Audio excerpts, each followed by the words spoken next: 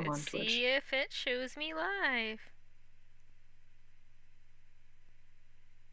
Yeah, you're live for me. Perfect! So, long time no see, friends. In typical mistakes were made fashion, I made an oopsie and deleted the overlay while trying to make space for the new Apex Legends update. So, I had to fix my OBS, which is why we're a little bit late. That and, my lovely friends and I are great at talking and accidentally being late, but it's cool. We're fashionably late. We came with Starbucks. We're here to show you a good time. Starbucks, please don't sue me for mentioning you. Anyway,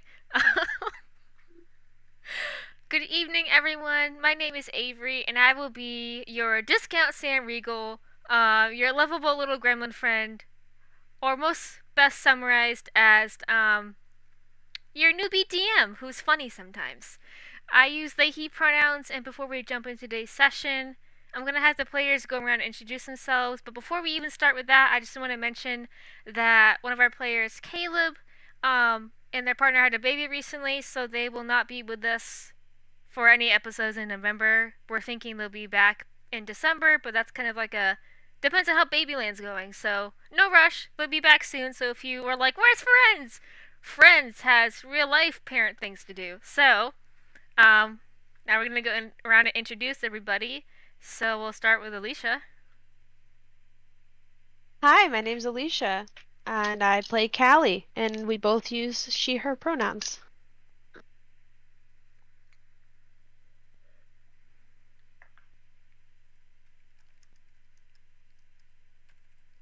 And then next we have hold on, I just lost where I was on the server because I was okay. Next we have Corey.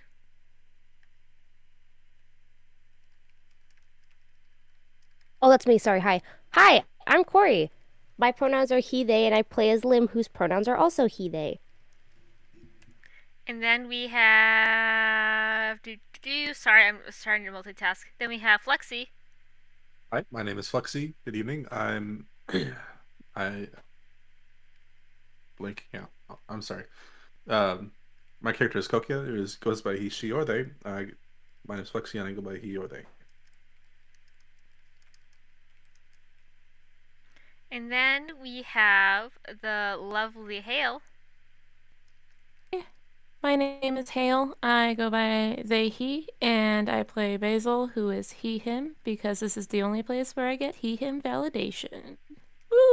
Okay. And then Stormy. And that was both sweet and so sad all at the same time.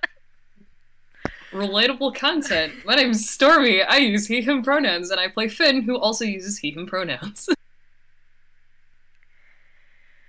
And that's our little round table of the evening. So, without further ado, we're gonna get into some funky little disclaimers. So, if you've been here before, which some of you may have, this will not sound new. In fact, you're probably sick of me saying the same thing all the time. But it's important that we're all on the same page. So if you missed earlier episodes, if you're not able to watch the whole episode, if you're like, what are you talking about? Who's that? Who are you people? I'm scared. You can go visit our link tree, and all of our information and help can be found. That bit's not as good as I thought it was going to be. Anyway, all of our information's on a little handy link tree, or you can go to our Twitter. Our Twitter is, I always mix up the letters, but it is MWM_pod. You know, chat us up, hit us up. We'd love to have more friends. So, as you've also probably noticed, this channel has the mature filter on, which means that we kind of intended both streamers and viewers to be over 18. It's not that we're like rated R, it's more like we make potty humor jokes and there's violence, and you know, it's D&D, so maybe ask your parents first before you come on over. That being said, there's a lot of improv acting. Oh, excuse me, I burped as I talked. I don't know if my mic picked that up, but anyway. That's the real reason we have a warning, is because you hear me burp. Just kidding. Back to improv acting, we can foresee some triggers, some of them we can't. The most common ones in our campaign are blood and injury, violence in combat, swearing, moderate amounts of potty humor, mind control, amnesia, and betrayal and backstabbing. We usually have a longer, more comprehensive list of triggers when episodes are uploaded to YouTube. If you're worried about triggers, think that we should add a trigger, you know, we have Twitter, Tumblr, you name it, we got it. scream at us, politely ask us, what makes things happen. Tonight's session's gonna run until 10:45 because I gotta get up early tomorrow morning because work, yay! Um,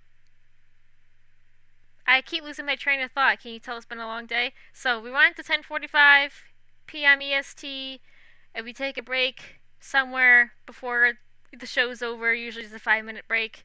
So if you see the break screen up, we're not gone forever. We're just taking a little wee break.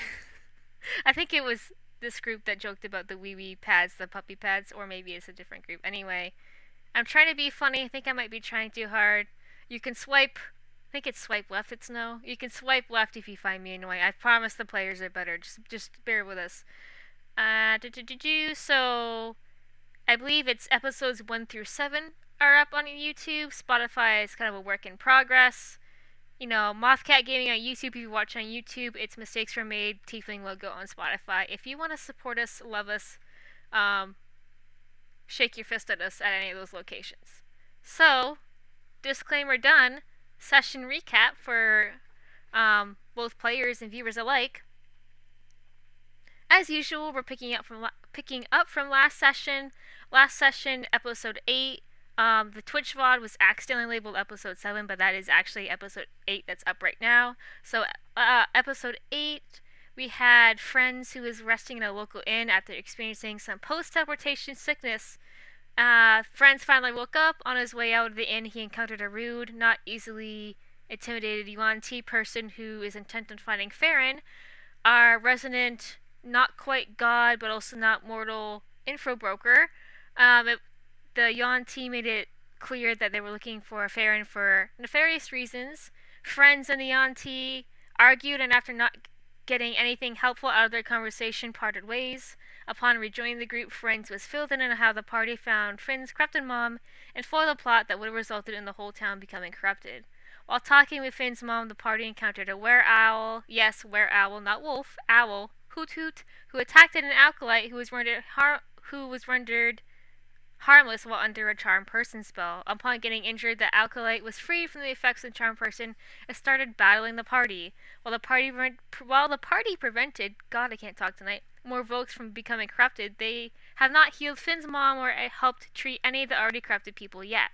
So the Cadros acolyte is still unconscious from when you knocked them out last session. You got the were-owl who's confused and severely corrupted. You got Finn's mom who's also corrupted.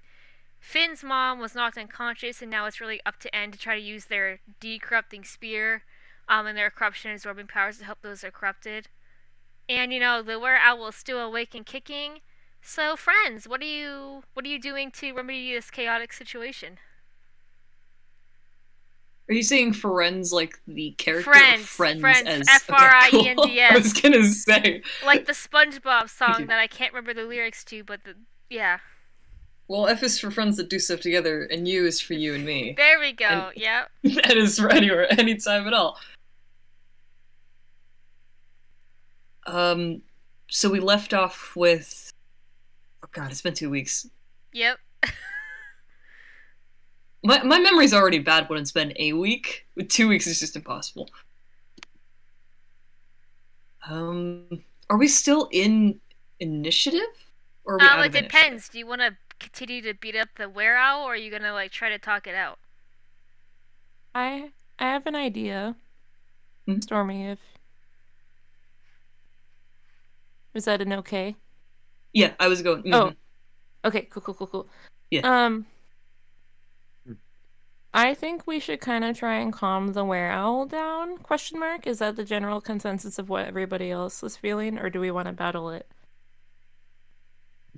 I mean, I got an arrow knock just in case. Okay. We do have... Yeah, we did. I think we all heard the... Don't stop controlling me, I don't worship you anymore. Yeah. Yep, you all heard that. Yeah. So, I would stand down. Fynn will stand down. What I kind of want to do is... I'm kind of close to them. They're middle. Okay. Okay, real quick. How far away exactly? Where's the little ruler? Okay, cool. I'm going to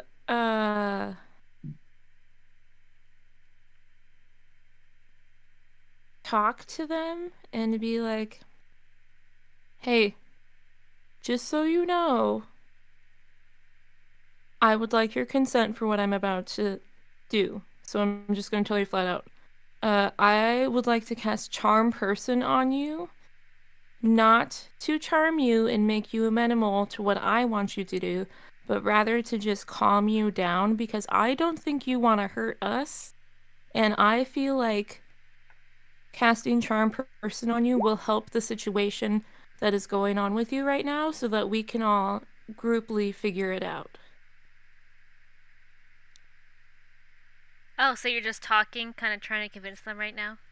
Yeah, I want to get their permission before I cast Charm Person. Roll a persuasion check for me. Okay.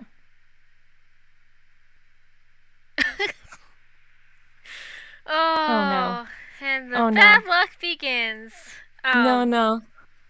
So, they seem kind of on the fence about it, but then, I can't remember who, but I do remember someone injuring them last time. And then they just go, Yeah, that was me. you already hit me, why should I trust you? In between, like, groans of pain and, like, clutching their head. Fuck. Oh, I I have an really... idea. Yes. I still have message, right? Yes, you still have We still message have- from your, from the Autumn Wizard's magic leaves. Okay. After seeing that Basil has failed to convince the were-owl, how do I word this? I'm gonna message the were-owl and say, I also, if you're referring to Kadros, I also used to worship Kadros. I'm kind of in the same boat. As long as you don't harm my friends, I want to help you. So I completely understand where you're coming from.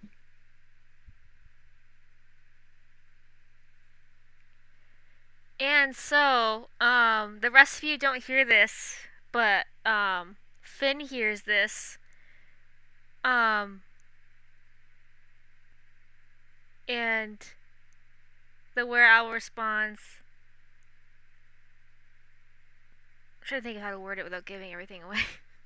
The were-owl goes, finally, someone who gets it. Everyone thinks the Raven Queen's the problem, and she is, but Kadros is worse. He's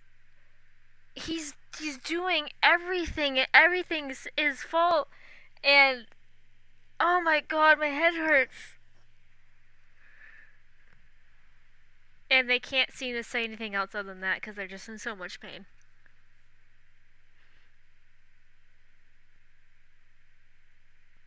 Oh god, I really want to help, but the only thing that we have that can decorrupt right now is end. So I'm gonna be real. This kind of feels like we kind of have like We also have me.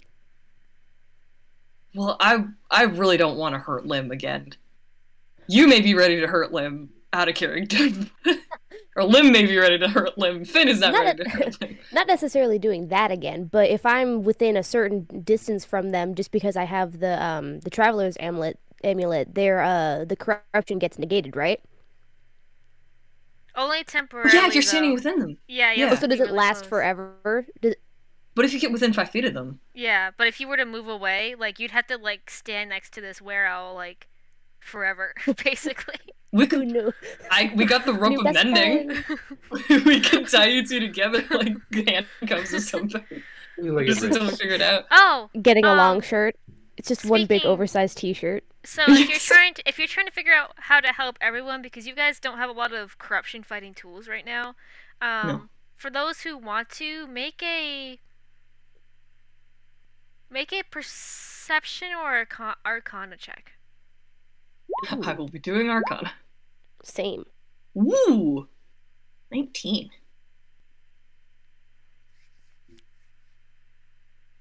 Yeah, so I'm gonna say that everyone notices. Some people notice faster than others, but Fynn, a while back you picked up a mysterious friend that we haven't talked about a lot, a deck of tarot cards, and that deck is now, I think it's still in like your bag pocket, right? Like in your bag. I was actually about to ask, could I take out the card? Yeah, so are they Could I in just your slap bag? this bad boy with it? Yeah, Again? so your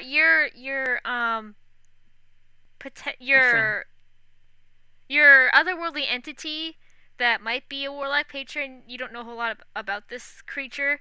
Those tarot cards are like, they're not hurting you, but you can feel them like burning in your bag, trying to get your attention, trying to get you to like pull them out.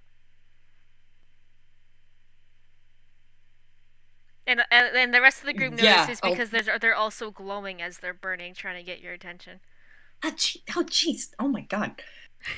It's just like, just one hand, just like, oh, okay, all right. Okay, you're on fire. What do you need? I'm just asking the card. What? So you pull out the stack and there's a card on top. But it must be the wrong card or something because the deck shuffles itself and reshuffles. Wait. Hold on, sorry. Just to clarify, I thought I only had the 2 cards. I have the whole deck now? Oh no, you only had the 2 cards. Never mind. God, I feel like if I had the whole deck, it would be no. I just... forgot you only had 2, but the wrong cards on top, so it shuffles to the right cards on top. And kind of like back in the caves where like the back of it changed to show an image of what you should do, it does this again. So, using like a galaxy pattern and like stars, it kind of does like a dot-to-dot picture of what it thinks you should do. But this is not as clear as the caves. This one just like has an arrow kind of indicating that you need to look behind you. Oh no! I've seen this horror movie. Okay. And I'll turn around. Yep. As you look behind you, Fuck. As you look behind you, the little grung from the kebab stand, Honey, is standing behind you, holding a kebab, and they're not much farther behind them. Emily, the real little tour girl this time, comes running and she catches up to you and she pants and she goes, "Don't! How does grung move so fast? Don't trust them! They're corrupted! Don't touch the grung." And it's not until she says that you notice is that Honey's once warm, like dark brown eyes are now pitch black, and they're holding a kebab in one hand, but they're also holding a sword in the other. I'm not even gonna say anything. I'm just gonna throw the card. So the card sails through the air. It slaps Honey in the face. We'll get to you in a second. Yeah, so it slaps Honey in the face. It doesn't do anything to Honey, but what it does is just as cool. It does. Wow, great English, Avery. What it does do is just as cool. So this time, and it doesn't. The card trembles as it does this, as it's like straining to do this because it's like a really difficult thing to do just as a single card, but it teleports someone to you, and that person is someone where if you recognize them or not, it's going to depend on how your religion checks goes. So roll a religion check and I'll tell you if you know who this is or if you're just like, oh, new person. We summoned a god. All of us? I summoned a god. All of you. Oh no. We all roll religion. Ooh. New person who I really want this. I really want to pass this, so I would like to use one of my rewards from helping with a wiki to re-roll that. Yes, go for it. Oh. Slightly better. I got a 3. Can I guidance myself? Is that allowed? You know what? I'll say that If you're in double digits, you passed it. If you're single digits, Okay, you great. didn't. Especially poor Hale Oh, with a 2. Basil. Oh my god. So, This is your mom. Sorry. My I'm sorry. That's a mom! terrible joke. I'm sorry. So I'm sorry, Hale. the person before you, they are a swamp trident, so they've got scales and eyes, various shades of green, and so are their clothes. Their clothes are made of like of moss and watery grasses and swamp flowers, and the hair looks like the branches of a willow tree. And whether you're religious or not, you might have seen, their image in like text or stained glass or whatever. The person standing before you is none other than Auril, and I will DM you, not DM, I'll post in the in-character chat how do you spell her name. She uses she, they pronouns. Where's the in-character chat? She is the daughter of Lyra and Adia. So Lyra is the goddess of life and is an old god, and Adia is the god of war and is also an old god. So she herself not an old god, she's a middle god, but she's the daughter of 2 old gods, so she's still pretty important. And so this mysterious warlock patron just brought you a god, a middle god ranked, to come help you, and she seems surprised herself to be there. She kind of like blinks a few times, looks around and goes, I would like it if I could just have one afternoon to myself, just one afternoon of talking to the swamp fairies, petting the alligators. But no, this whole corruption thing just goes on and on and on and on, and she just like wearily rubs a hand down her face. And I don't think I mentioned what she's the goddess of, but she is so while her mother is the goddess of life and joy, and her other parents the goddess of war and conflict, she as a middle god is actually the goddess of seasons. So there's that.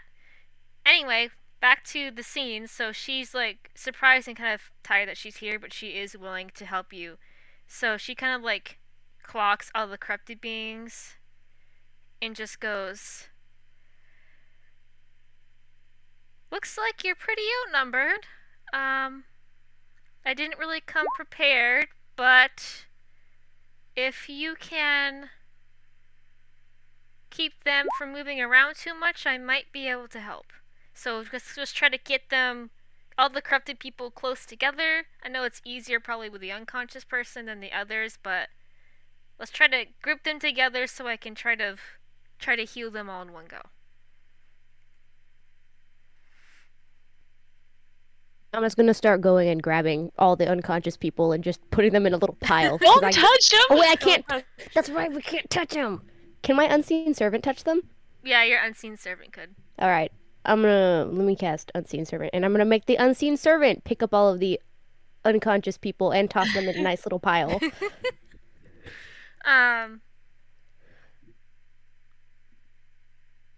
So you're doing that, and as you're doing that, she goes ahead and kind of deals with Honey. So Honey is probably the most dangerous one here right now, other than the were-owl. And I just realized I forgot to make a rule sheet, so normally I would have rolled for this, but because I didn't make her sheet, we're just gonna say she manages to knock out Honey and heal them. You've got the others stacked up, and she manages to heal most of the others until she's finally down to just your mom and the were-owl. And it's by these that you can tell that she herself's pretty tired, even as a middle god, because she's got bags under her eyes. She looks like a little pale, and she just goes, and if you don't mind, your absorption powers might come in handy with this, because these two, they're just radiating corruption. Like it's just sickening. And N goes, yeah, I don't mind at all. So these two kind of work together to try to heal your mom, and I need to have N make a con save, so let me get N's sheet open real quick. Boop, boop, boop, boop, boop.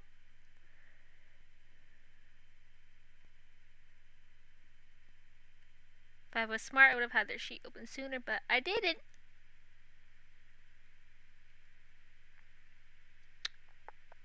Con save for N. Oh.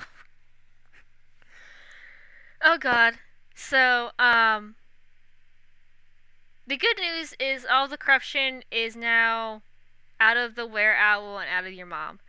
The bad news is even with Auril's help, as N absorbs more and more, and Auril doesn't notice this herself because she's too busy trying to help, you know, your mom, Fynn's mom, and the were-owl. She doesn't seem to notice, but the rest of you, you notice as these two are frantically trying to help these last two severely corrupted people, and who like has dropped to their knees starts to like sway a little bit, like they're lightheaded, and like they start to fiercely blink their eyes, and like in between blinks, their eyes go from their normal like red orange to black, red orange to black, red orange to black, and there comes a point where they blink and they don't blink again, and their eyes are all black, and they haven't said anything yet, but they don't seem like they're quite there either. What are you guys gonna do?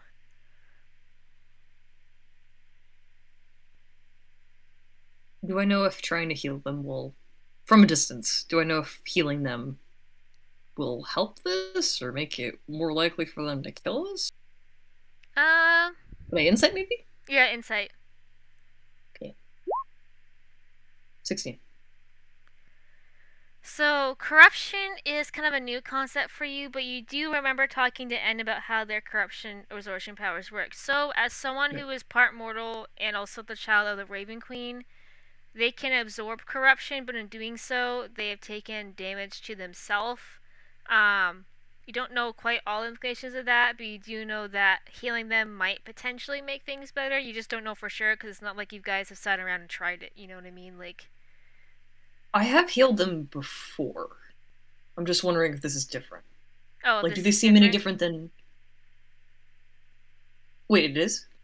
I'm gonna say that, so you guys did find them injured and like kind of in poor shape back in the caves, but this seems a little bit different because like because of how their powers work, they're always considered like contagious, corruption wise post absorption, but their eyes have, from what you've seen, have never turned black after corruption before, so it seems like this might be a bit more of a serious thing going on.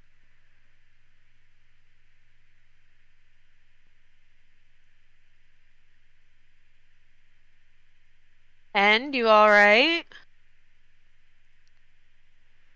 At that, you get the following response. Let me find my tab. Bup, bup, bup, bup, bup. There is no end, only the Raven Queen. So at this response, you get a laugh that is definitely not in their voice. And it's a rather like I'm gonna say like cliche "I'm better than you" like villain laugh. I'm not good at replicating that, so we're just gonna use our imagination, friends. So cliche villain laugh, right? And the voice, feminine, clearly not theirs, goes, "If it weren't for the fact I gave birth to you, I wouldn't believe in my child. How weak and pathetic, wasting your time on these mortals. They're gonna die anyway. I'm just speeding up the process." And like using assumably now the Raven Queen like makes N turn to look at all of you and like, "God, you're all just annoying misfits, little not strong enough to be of worry to me, but just more like annoying little gnats picking at me, picking at me. I really have better things to do, but perhaps I should have my best fly swatter come slap you and put you out of your misery. You really are pissing me off. And this child of mine... Oh, go ahead. Can I cut her off in Yes, thaumaturgy Please. and chant "We don't like you, bring end back" really loud Yes, you may do that. for 1 minute? Oh, for 1 minute? For 60 straight solid minute. seconds. Yeah. 60 seconds. Solid Content. seconds of Chaotic chaos. good, motherfuckers. So you knock her back, and she goes, "As I was saying, you pathetic..." And she gets knocked over again. Wait, Really? I'm trying to... Gets knocked over again. This, like, cycle repeats over and over again until finally your thaumaturgy and relentless yelling and wind stops. And she's got, like, End flat on their back, staring at the sky, and she goes, I was wrong about you lot. You aren't just misfits. You're the most annoying creatures I've ever met, and killing you will be my pleasure. But fortunately for you, well, more like fortunately for End, I'm willing to give them one last chance. So, End, what will it be a good child and help your mother? Or will you devote your life to these pathetic mortals? You know, I once hoped that you would take over my domain for me. I might even be able to promote you to a young god or middle god, but you really have embraced your mortal side far too much. You're empathetic, you're weak, you care about whether people like you or not. People don't like death gods, and they hate us, and nothing you will do, because trust me, I've tried, nothing you could ever possibly do will make them like you. As it is, I'm pretty sure most of your friends, at least I know one of them, was terrified of you when they met you. So, why don't you just give up and be what you're meant to be, the death god that everyone is terrified of. And at this, she grows quiet, and you can see End blinking again, like they're trying to like get her to go away. Can I do something? Yeah, go ahead. I don't think Fynn does this on purpose. I think he's so upset by how the Raven Queen is talking to End, because it's suddenly reminding him of how he's been talked to in the past, that as an action, I activate radiant consumption and I shed bright light in a 10-foot radius, and I think as part of Fynn activating this ability, his eyes just go pure, like, golden. Yes. And he's gonna take damage, by the way. He's gonna take like 2 radiant damage in about 6 seconds, but he just kind of walks up as best he can. He looks a little bit like he's in pain, and he just looks down at End and goes, "You're not your mother. You don't get to choose who your parents are, okay? We're here for you." That's it.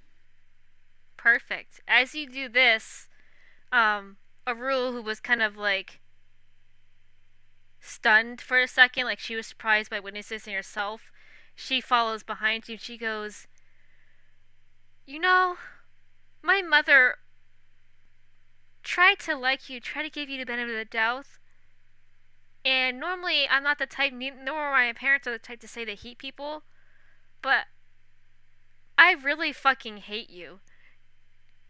This is no way to treat family." And as she says this, are you still... How long does your radiating light thing last, Fynn? It lasts until I end it as a bonus action. So and since it's been... Oh yeah, so it's been 6 seconds. I'm actually within 10 feet of Auril, so I think they take like 2 radiant damage. I need to take 2 radiant damage real quick. Fynn kind of winces in pain. I'm just gonna keep it activated, and I will continue to take damage until the Raven Queen fucking leaves. And if it means that I pass out in the process, then so be it. So as Auril says that, and she then turns to you, Fynn, and she just goes, "I know we just met, but do you trust me?" Winces again as he takes 2 more damage and just nods. So at this, she puts her, not 90, up close you can see that her hands are webbed like a typical try, and she puts one webbed hand on your shoulder. And as you do so, not only does she absorb and repair the damage you got done, but she amplifies your radiant light. And okay. There's a flash of white, and you hear the Raven Queen go, "Laugh now, but I'll make sure you and your pathetic fucking mother die first." And then the Raven Queen's gone, and you're left with End, like, furiously rubbing their eyes and, like, slowly pushing themselves up back into their feet, and the Raven Queen is gone.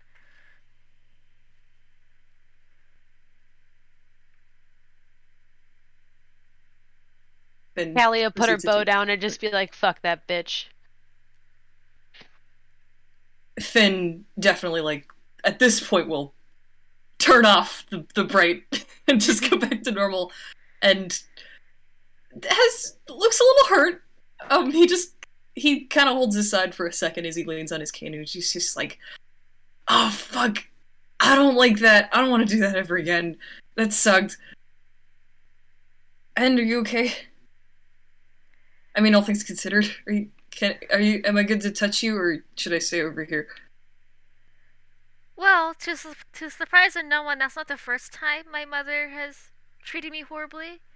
So I'm gonna say as good as I can be, considering everything that's happened. It's not every day that you get possessed by your evil mother.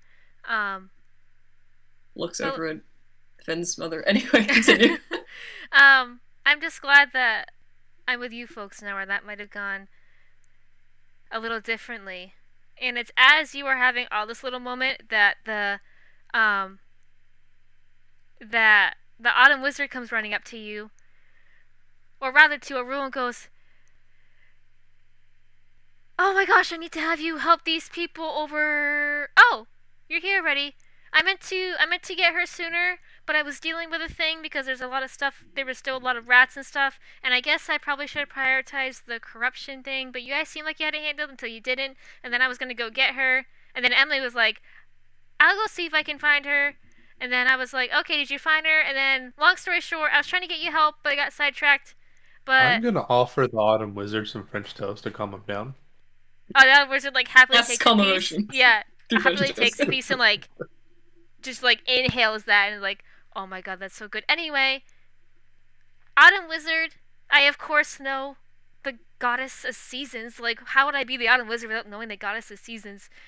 And Auril just, like, laughs and she goes, "You're not always the most timely, but you did help them some, so I am thankful for that."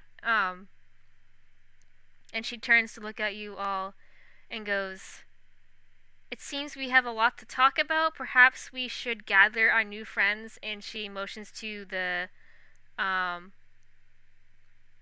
were-owl, who is still kind of stuck in their were-owl form, just no longer corrupted, and your unconscious mom, and she goes, "Why don't we take your new friends to a safe location?" Which I think Emily was offering her family's orchard, and we can have a chat, because I think we're overdue for one.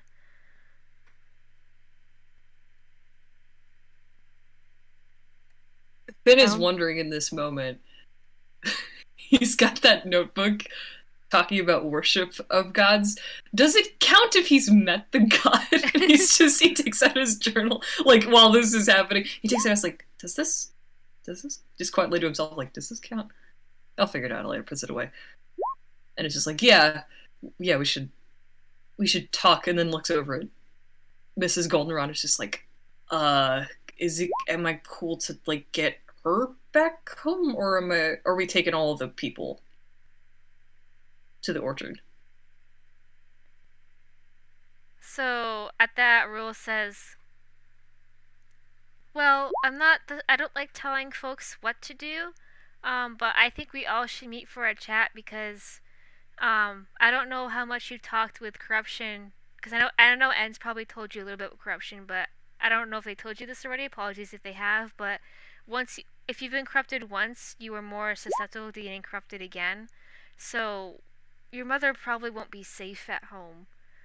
Whereas, and this is part of the chat I want to have with you, is as crazy as it sounds, she'd probably be safer in the Feywild because the Feywild is my mother's and my home domain, and that is the one place the Raven Queen can't enter. So if we keep her there, she'd be safe and not at risk of being corrupted again, because the Raven Queen quite literally cannot go there.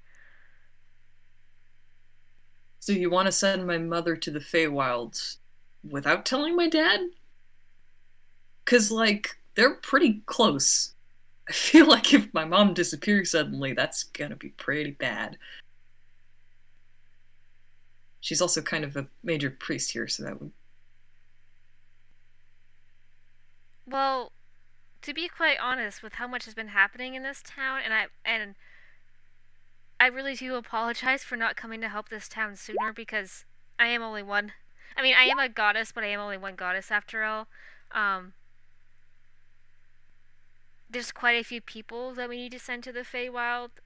And there's also, I mean, the Feywild is large, but there's also only so much room in the Feywild, so we might have to do some rearranging of who we think goes best there, if you want both parents to go there, because your father was also corrupted at one point as well. I did manage to run onto him on my way here and help him. I didn't send him to the Feywild yet, because I figured he'd want to talk first. Nice disguise, by the way. And she, like, motions to your Matt Mercer. Yeah, you know what? I think the fact that I fooled my mother, pretty impressive.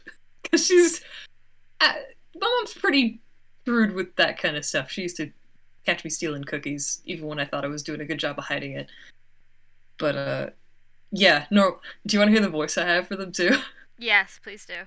Hello, my name is Leslie Larry. I have been practicing this voice for way too long, and it sounds absolutely ridiculous. Okay, well, I normally talk like that, but... I can't believe I'm straight up talking to a god.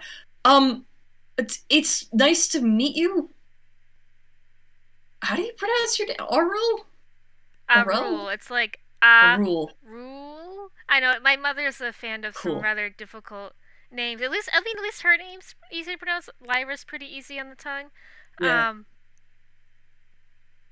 As it is, well, we're gonna say that you're all walking to the orphanage and carrying people and whatever, so you guys are talking as you're walking.